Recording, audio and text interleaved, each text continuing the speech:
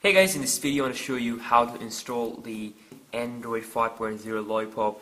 Now this is the official 5.0 Lollipop. It's not something, previous one.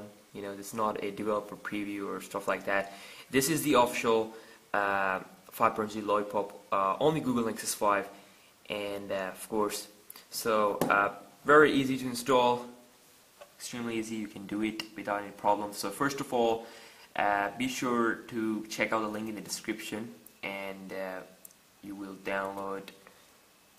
This will take you here, and from here, if you want to download this for the Nexus 10, you can download it for the Nexus 10. And if you want to download it for the Nexus 4, you can see factory images for the Nexus 4. Of course, there is no 5.0 Lollipop for the Nexus 4. It is for the Nexus 10. You can see 5.0, not for the Nexus 4 at the moment. Then for the Nexus 7 Wi-Fi, you can see 5.0. Then also not for the Nexus 7 SIM version. Then also, let's see here.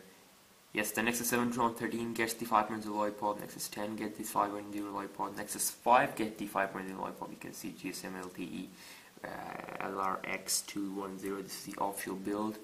And also, you can also download for the Nexus 9, which is the latest one that comes with the 5.0 Lollipop, and also, of course, for the Nexus player on the top. So from here, you need to download this for the Nexus 5, or if you have any other device, you can download the Lollipop file.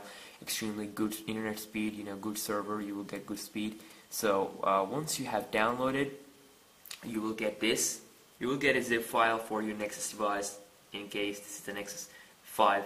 So all you need to do is you need to make a folder on desktop. Just make a folder on desktop, any folder you want, like this, any name if you want to give it. I want to have this folder name. Then also extract the files here. You will get this folder. Now in this folder you will get these files. Now go back and hold down the shift, then right click this folder here, and you will see the option called as open command window here. When you click on it, you can see that you are in the command prompt window and you are inside this folder. Now at this point, what you're going to do is going to hold down the power and the volume down button at the same time. Then it will take you to the bootloader menu. Now be sure that you have unlocked bootloader, and once you are in your bootloader menu, you need to connect your device to your laptop. Be sure that the fastboot drivers are ADB and fastboot drivers are installed. When you connect your device, it will show you that drivers are installed. And then when you connect your device to your Windows device, all you need to do after connecting your device in the bootloader menu, all you need to do is you need to type flash-all.bat.